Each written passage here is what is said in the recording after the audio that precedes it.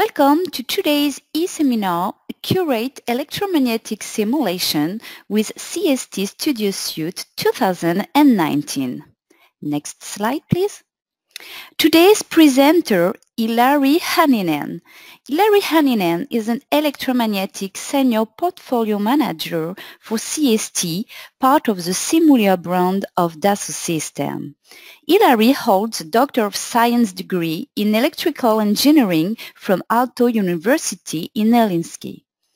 His focus is on frequency domain installation methods for electromagnetic simulations, and his interests also include large-scale electromagnetic simulation and high-performance computing. And now, Ilari, you can take over to start your presentation. Thank you. Thank you. And as you just heard, my name is Ilari Hänninen, and I will in the next 30 to 40 minutes or so show you the highlights of the CST Studio Suite 2019 release. And this year we will do something a little bit different compared to our previous webinars to introduce our new features. We are going to talk about how product design and how new feature development are related. To do that, I will use industry processes as context to frame the highlighted new features and the main new improvements of CST Studio 2019 release. First one of these is integrated antenna engineering and certification for high-tech applications.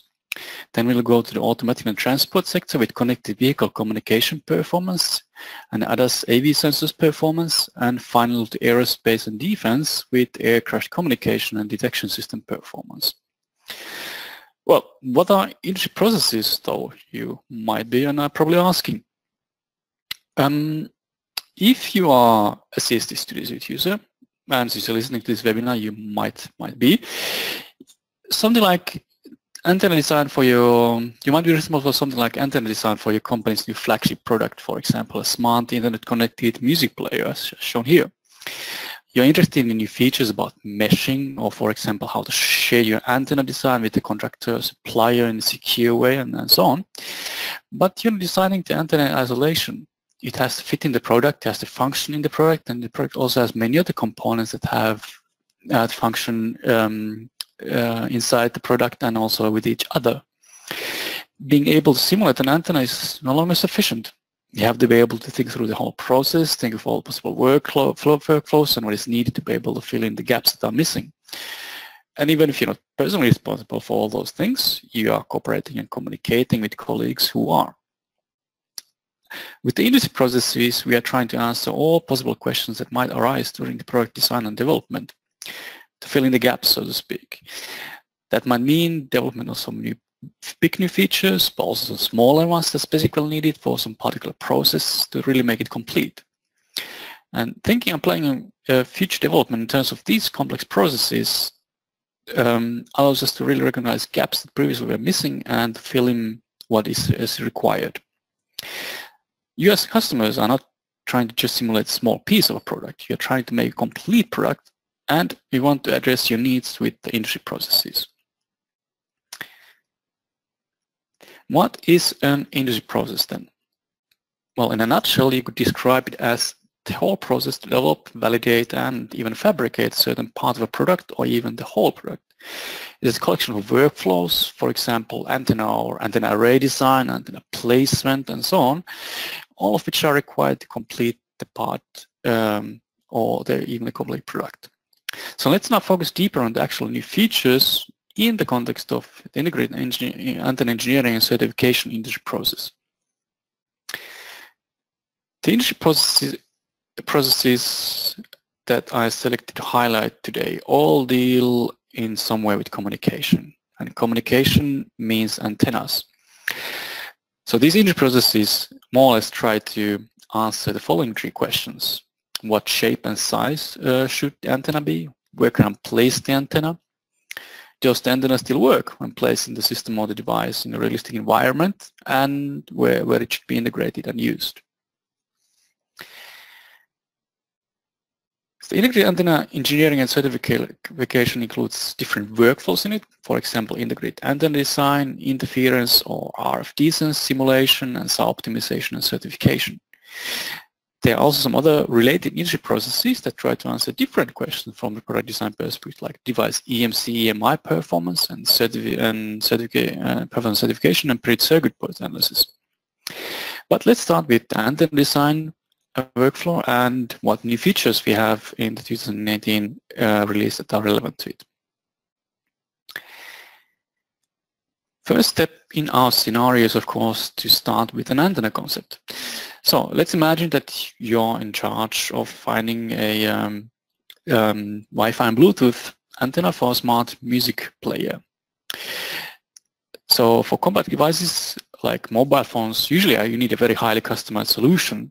But for any slightly more spacious device which needs connectivity, such as this music player, antenna Magus is a rich source of candidate antenna designs which may well work more or less out of the box. So antenna Magus is a perfect tool for providing design candidates for antennas. You can select, for example, VLAN 2.4 GHz in the specification chooser, and antenna Magus immediately suggests some candidates that we can use. So great, and we now have a design candidate, and we're ready to go forward, but then we run into a problem. It is decided that we need so-called Pro version of our product with a larger battery. And now the antennas and the placement, the original design no longer work with the new design since the new larger battery is in the way. Okay, so what to do next? What we need to do is to make a new model variant. And to show the whole process here with the help of video, with about 1.5 minutes, I would like to show the connection to the 3D experience platform and the capabilities it has to offer in the connection to the CST Studio simulation. First, we can create a new model variant with anywhere project management tools and change the battery to a larger one. After that, we can cut the assembly design as shown here, create a new CAD model for the music player, now including a larger battery. And then for finding and verifying new antenna locations, we can open a new CST Studio Suite model, search for the updated CAD model saved on the 3D experience platform, and import it. Or alternatively, we could also do it directly in the platform, open the CST Studio from there with the updated design. Once we have the updated music player model, we can import the required antennas, position them in suitable locations where the newer, larger battery doesn't affect them, and run again our normal antenna simulations and verify that the results still agree with the requirements for the product. And if all is well and we do not need to try other antenna positions or make further design changes, we can then upload the final results on the 3D experience platform. Here we are making the final simulation project for the new antenna design, checking the results. And everything seems to be fine, so we can now save the model to the 3D experience platform. And then again, there some other colleagues could download these results and integrate them for the design and integrate them for his own designs, or integrate his own design changes for his part of the project. Or the team leader could download the model, double check and verify the results and so on. So all in all, the integration to the 3D experience platform allows us to leverage a multitude of tools and also enables us better communicate and collaborate with other platform users and our colleagues. On the other hand, maybe you're an antenna or component supplier working for a large OEM and you're supplying the antenna design for the music player. Then, for system integration purposes, the OEM might require the antenna model so that they include that in the system simulation for validation and certification purposes. But how do you make sure that no intellectual property of your company ends up in the wrong hands? We now have a solution to that as well. Encrypted models that hide the geometry, materials, ports, parameters, leaving the recipient of the encrypted model with a black box that they can include in the system and simulate to see the results, but without seeing inside the black box. So what they get is indeed what they see. If you compare it in the screenshot we have on the top, the original antenna design model, and then we have encrypted that and given it to a different supplier who has included that in his own system design. And what he sees is indeed just a box, actually not in fact black, but in orange in this case, but which can be used to run a CST Studio simulation, and user will see the field results, for example, outside this box, but all the results inside the box is hidden, so all the details, the intellectual property details are hidden as well. This feature is available for our time domain solver, which is indicated by the red T icon on the top right-hand corner. And I've used these icons, solver icons, to indicate a little bit throughout the presentation which solver this feature is applicable. So we have multitude of different solver technologies available for your use. And very roughly speaking, different solver technologies are suited to different size problems and different types of applications in terms of the molecular size, for example, of the simulation domain. So we have to consider also, in addition to the antenna, also the environment where the antenna has to be installed. And for high-tech devices and component of small antenna simulations, where the simulation domain is typically molecular size, just a few wavelengths perhaps, the frequency domain solver shown in this chart with the green F icon is often a good choice. So frequency domain solver is an imported solver component simulation. It offers a push-button solution for simulations with automatic meshing and mesh adaptation capabilities with higher order elements and curved mesh. And it combines also very strong solver technologies, including model order reduction techniques. It has the unique advantage of being able to also use moving mesh feature. I will talk a little bit about the next slide. And of course, there's been a lot of work in improving the frequency domain solver. Just to mention a couple of those, we have an automatic mesh edge refinement feature and simultaneous excitation, which is important, for example, for antenna array simulations. But now I would like to again mention this key and a very unique feature for the frequency domain solver, which is especially important for highly resonant components such as small antennas or filters, the moving mesh. So it helps to reduce or eliminate so-called mesh noise problem that is often plaguing these type of simulations with optimization or with heterogeneous meshes. So it's not a new feature, but it's an important one that is unique to CST Studio Suite, and we have been fine-tuning it also for this release. But what it does, it is that instead of regenerating the mesh each time there is a small geometry change, for example, during optimization process or parameter sweep, instead of regenerating the mesh, we can move the mesh nodes from the original mesh slightly to accommodate that change, if the change is small enough. So that means that we save some simulation time because we no longer have to remesh, but we also eliminate so-called numerical noise introduced by regenerating the mesh for each step, because then the meshes are not quite the same.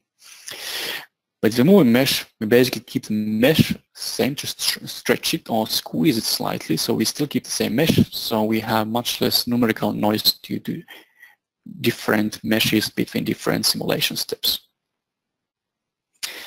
Another important mesh-related feature is the automatic metallic edge refinement. And why is it important? We usually have high field concentrations or singularities at metallic edges. So to be able to really have an accurate solution, we need to be able to also mesh accurately in such places. We do have an automated mesh refinement feature, which also does refine the mesh. But with this new feature, we can already manually tell the mesh engine to refine the mesh on such edges, either globally or locally, which allows us to fine-tune the mesh even before we start simulation to have a better starting point. And this also, of course, saves simulation time, since now with the automatic mesh refinement, it has less work to do because we've already given it a hint that here we know that already we need a finer mesh. And it also improves accuracy. Having a sufficient fine mesh at such metal edges is critical for accurate simulation results. So you don't have to mark all the edges, you can just tell the mesh head to use this feature and automatically detect these kind of metal edges or selected, unselected pieces or parts. So it's very easy and automatic to use. And it is especially important for very strong resonant field structures such as filters, which are of course important for any device with communication capabilities as well. And we have tools for filter design and analysis. First of which I would like to mention is the Filter Designer 2D, which, as the name says, is more for 2D planar filters, which might often be found in high-tech devices. For 2019, there has been quite a bit of work in improving the accuracy of the synthesization of the distributed models for the 2D, Filter Designer 2D. So when compared now with the full 3D image results, the agreement result is really excellent, as can be seen in this example. This makes the design of such planar filters faster and easier than before, since even less optimization work is required to make the synthesized model to work, and then further taken the design to the 3D side or 3D model.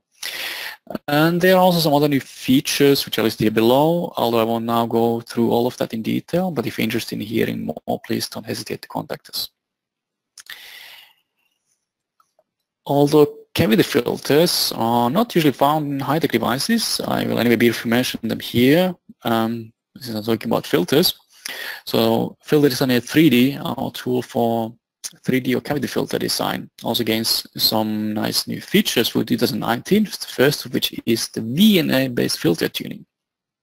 Meaning you can use the Filter Designer 3D live to tune your actual filter.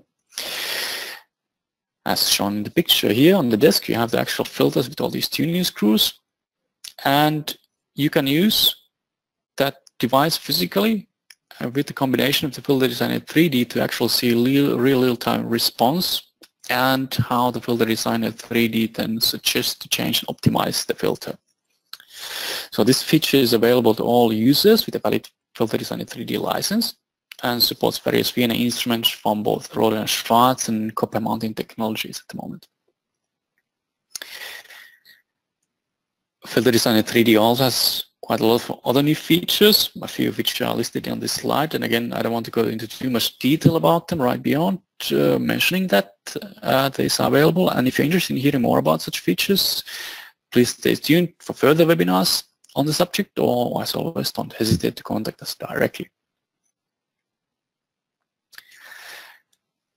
A feature that we had last year already for freeze domain and time domain as always was being able to use SPICE circuits for lumped element definitions in 3D models is now extended to include touchstone circuits.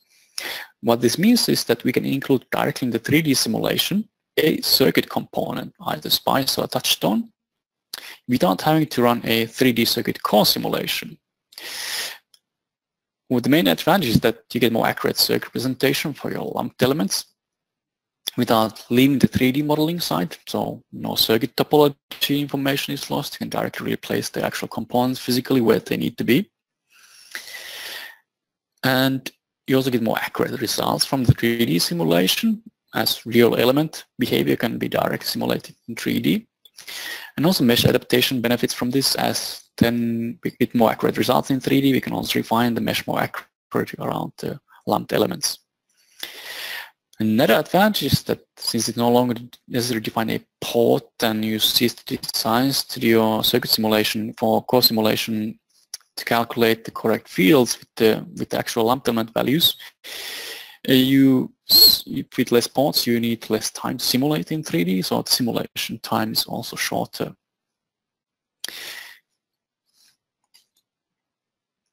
When we talk about high-tech devices, especially devices with communication capabilities and antennas, one important aspect is making sure that the device passes the certification tests required by the legal standards, for example, the specific absorption rate, or SAR, human body exposure to RF electromagnetic fields. And to avoid costly failures, manufacturers of course want to verify with simulation that the devices will pass such required tests before going to them actually.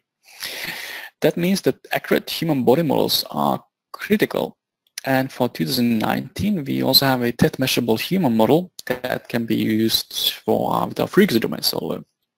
So this allows you, our customers, our users, more choices regarding the available solvers that are available for such human exposure simulations. We also have other voxel-based human body models, a large library of them in fact, And the voxel-based models are well suited to our time domain solver with hexagonal meshes. And this year we have integrated our new human model poser tool in CST Studio Suite. The poser tool allows you to interactively pose selected voxel models for various scenarios instead of just using them as static models.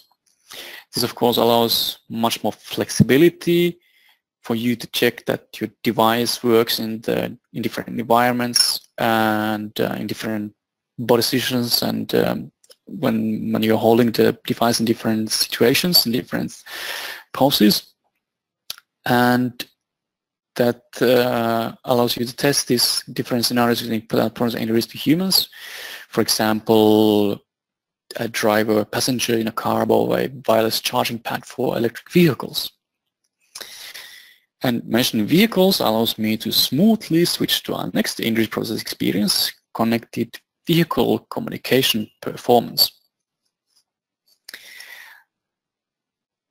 And in this in-real process as well, we are also trying to answer 3 very similar questions as for the high-tech integrated antenna engineering certification.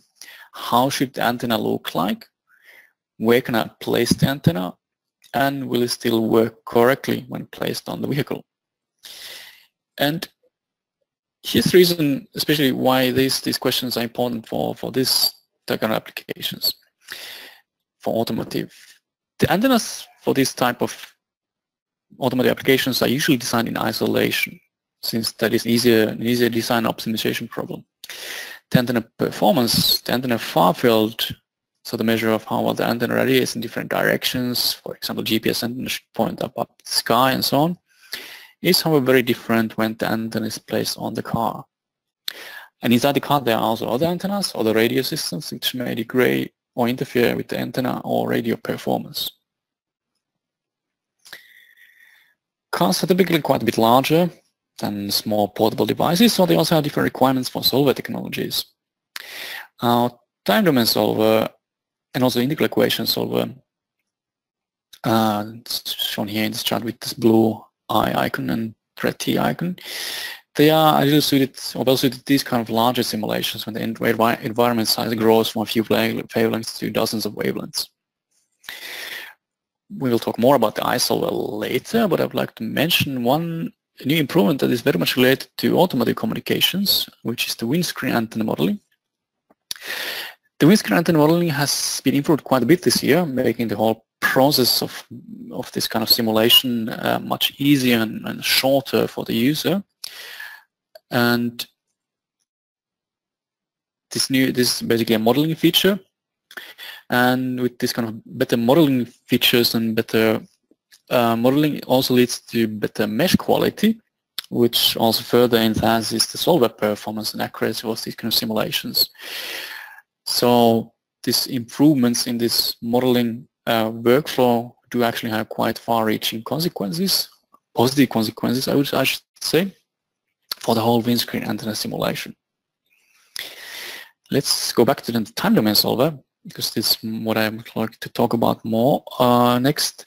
So time domain solver is a powerful solution for many different applications for multiple different reasons, but it's especially popular for antenna simulations, especially include a platform around the antenna.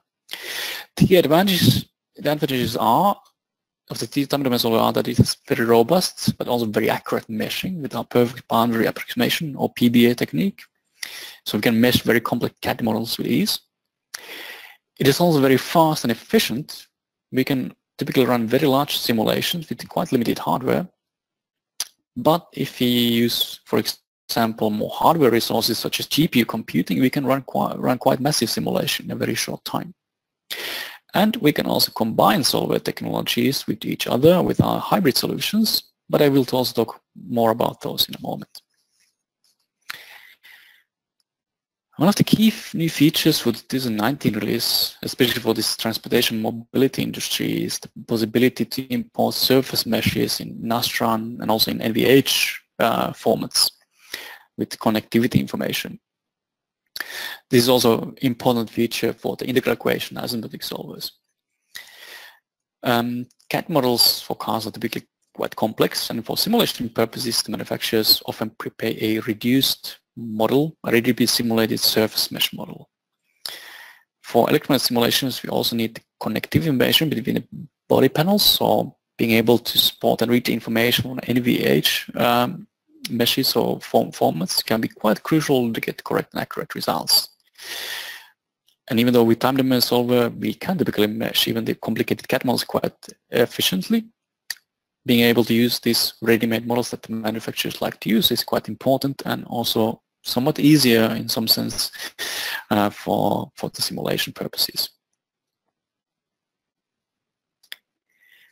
One of the key features that many of you, our customers, use in combination with our time domain solver is GPU computing. We currently support NVIDIA Tesla and selected NVIDIA Quadro series cards for accelerating simulations with GPU computing. And for this year, we have, of course, extended GPU computing support to the latest Pascal and Volta series NVIDIA GPUs, such as Tesla B100 and Quadro GB100. Why is GPU computing so important and so popular option for accelerating simulations? Well, to put it simply, it is relatively cheap and it is very, very fast.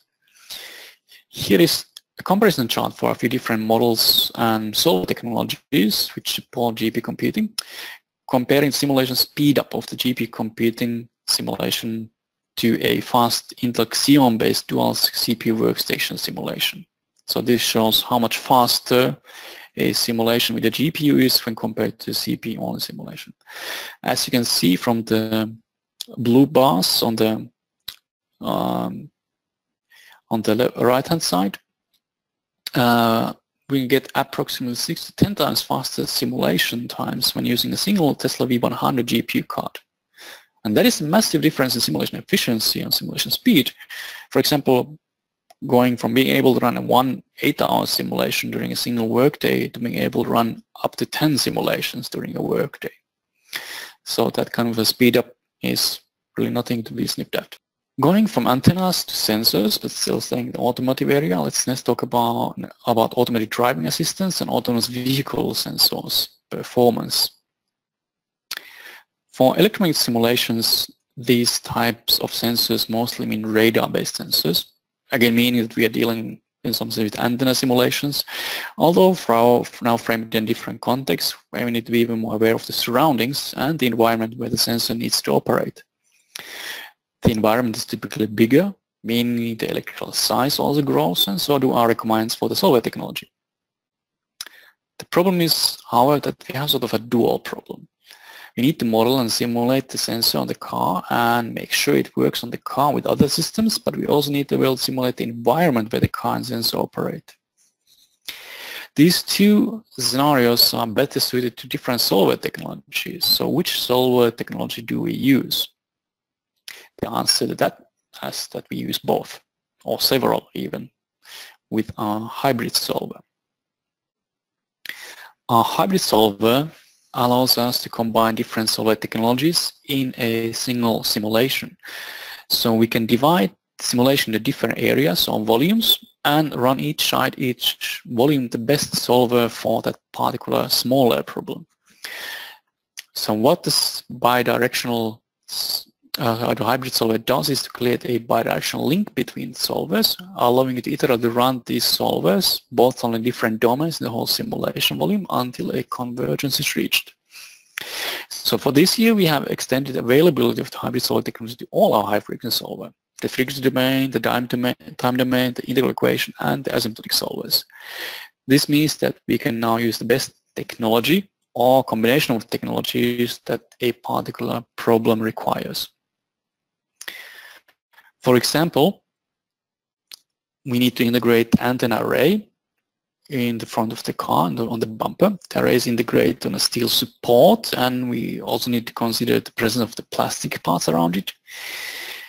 And starting from just estimating the wavelength of interest, we can derive the electrical size of our calculation domain. And the problem is actually quite large, since the simulation volume is also quite big. So that is already our first challenge. But if you look at the antenna array, it also needs a fairly fine mesh because the elements are very small. and to be able to get accurate enough results with all the fine details in it, we also need to mesh it quite finely. So for the array itself, we could choose, for example, fixed domain solver, and then combine that with integral equation solver for the full car simulation or the car environment simulation to see how that antenna radiates towards the front of the car to answer the question basically, does the sensor see the object in front of the car? Talking about antenna arrays, our antenna array task is exactly the right tool for designing and simulating antenna arrays. You can start from a single antenna element simulation, then define a antenna array size, shape, excitations, and other characteristics, and then move on to array design and simulations based on that single element. And finally, once the design is ready, to go to a full array simulation and verification stage. We also have some new features for antenna arrays in this release, and most important of those have to do with parameterization. You can, for example, use the parameterized antenna array information combined with any antenna element simulation to calculate so-called array pattern without having to simulate the full array. And if the array excitations are defined in a parametric fashion, you can sweep those excitation parameters in post-processing. In a parameter sweep, meaning you can change those parameters to check how the array scans in different directions without having to run any further 3D simulations. Very closely related to antenna array simulations, fixed domain solver and integral equation solver also get a new feature for simultaneous excitation. Antenna arrays may have dozens, hundreds, or even thousands of individual elements, each of which needs to be excited to get the correct array pattern. And for such large arrays, it is not practical to simulate all those excitations individually, but instead it's much more efficient to define them as a simultaneous excitation, meaning simulating all excitations in one go, each with their own phasing and amplitude information, meaning we get the full array pattern in a single simulation. That is useful, for example, checking antenna array behavior in different scan angles, but also can speed up any kind of multiple simulations, not even talking about arrays, but any kind of multiple simulations to speed up the simulation time. Last but not least on our industry process list is aerospace and defense aircraft communication and detection system performance. And again, we are stepping up in the electrical size of the simulation, both to the increased absolute size of the platform or the aircraft compared to cars, for example, but also due to the increase in frequencies. For these type of simulations, the integral equation and asymptotic solvers are typically good choices. Integral equation solver also gets few nice features for the 2019 release. I already mentioned previously the time domain solver, the NVH mesh with connection informations, surface mesh and field source intersection, simultaneous excitation, which I just mentioned, and also previously mentioned improved windscreen antenna simulation set up for these kind of automotive applications. Again, in this industry process, we are trying to answer 3 questions. How should the antenna look like? Where can I place it? And does it still work in the environment it is placed in? And now I would like to especially concentrate on the last questions, questions for aircraft that can be quite crucial. As I mentioned earlier, the possibility to import NASTRON and NVH meshes and also the possibility to have intersection imported meshes and field sources is a critical feature for any kind of antenna placement application and for our hybrid solver technologies, which allow us to pick really the best solver for each part of the simulation. And this makes it much easier to split the simulation into different areas. You can prepare a mesh for the aircraft on the 3D experience platform, import it, simulate the antenna separately and place it on the mesh body of the aircraft, meaning with the field source, replace the antenna on the aircraft, so you can really get the most benefit of our different solver technology portfolio. So we can quickly get an accurate simulation result for the full problem using the best available combination of solver technologies. But After having simulated all these different antennas on the aircraft, we still need to make sure that these they work as intended. And especially in aircrafts, the environment where the antennas, and especially the radios which are connected to these antennas, where they have to operate, is very complex. Modern aircrafts have multiple different radio antennas and antennas and radio systems on them, some of them working at quite high power levels. And that increases the risk of interference between the radio systems. And as you can imagine, for somebody flying high above the ground, it's not exactly comfortable experience if one of these systems doesn't work or suddenly stops working. Interference task is a tool for simulation of RF interference, basically allowing you to check if your system has problems with interference or if something might not work when the aircraft is flying high above the ground. For this year, we have worked a lot on it to improve the user experience of the tool. So the most important new features are related to ease of use, improved usability. For example, we have now the interference task has the possibility to display a high-level overview of the interference events in the so-called violation matrix, but it also has detailed results for each radio system defined. And now you have the direct and interactive link from this matrix results to the detailed results just by clicking on the corresponding entry in the matrix. So you can much more quickly see exactly the detailed results based on each entry in the matrix. But you can also use the violation matrix itself to drill down deeper into the result with sub-matrices. You can go, for example, high-level radio system results deep down into radio channel-specific results, really analyze which radio channels work and which have potential problems, and also directly from there go to the deeper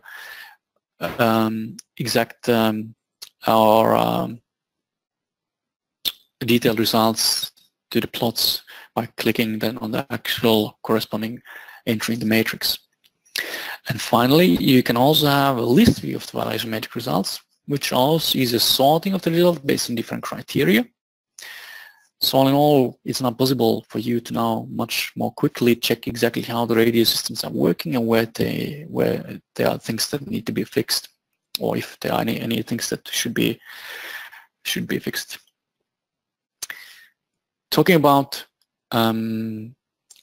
system simulation also allows me to introduce the new schematic editor, which is quite a big feature. Actually, leave it almost in the end. But as you probably know, our schematic editor is not just a circuit simulation tool. It can be used to combine 3D simulations and circuits together to form a very complicated system and simulate them. And for this release, the schematic editor has been reworked completely and now has much better look and feel. Of course, the new look is the most obvious new feature, but the changes have allowed us to introduce some nice new usability features as well, and also will allow us further enhance usability and add other functionality in the future, and maybe not all directly visible, but in the background as well. For example, just listing a few of these new features that you have. You now don't need to use connector function to create connections. You can simply select the node and drag the connection to another node or net, and the connection is automatically created. There is also a new auto connection mode, which allows you to automatically connect matching components or blocks together. You can also select nets to more easily manipulate them. And an important change is also that in the excitation settings for all different circuit simulation tasks, including is that the example port impedance settings are now in the task parameter list, so you can have for each individual task individual settings to really be able to run multitude of simulations without having to change global settings. Each of the tasks now has individual settings for the excitations. Circuit simulation is used in several applications, from microwave and radio frequency to EMC simulations, and defining proper excitation load conditions for all these possible tasks is much easier now with these individual settings for the impedances load conditions.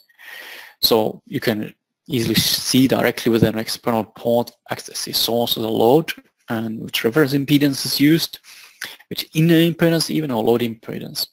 So port settings being task specific instead of just port specific allows each task to have its own correct settings, so it makes much easier to set up complicated workflows with multiple tasks. To conclude, I would like to summarize the main features of the 2019 release. First, of course, is CST Studio Suite 3D Experience integration, allowing us to leverage the 3D Experience platform features with CST Studio Suite. Encrypted models for sharing models between, for example, suppliers and manufacturers without disclosing important intellectual property.